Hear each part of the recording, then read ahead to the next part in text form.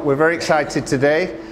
We had the ceremonial 1 month to go tee shot from His Excellency Sheikh Fahim Al Qasimi, the chairman of the Emirates Golf Club and chairman of the Arab Golf Federation. We had His Excellency Said Hareb, the Secretary General of the Dubai Sports Council. We had Yusuf Kazim, the CEO of Jumeirah Golf Estates, and acting managing director of Jumeirah Golf Estates, Ismail Sharif. So we've had a good crowd of sponsors, media, spectators and UAE nationals. We attracted last year 65,000 people, apart from broadcasting to over 500 million audience around the world.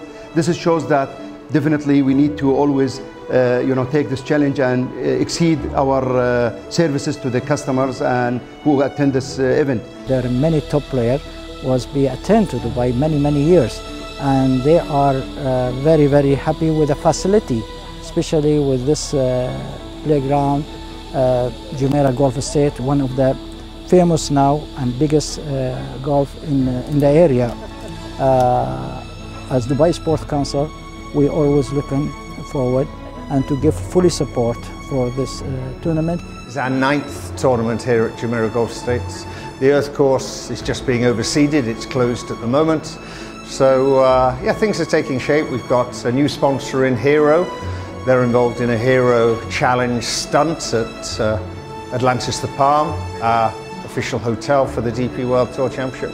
But we have a few surprises as well, and let's leave them as surprises for spectators and everything to see in just 4 weeks' time.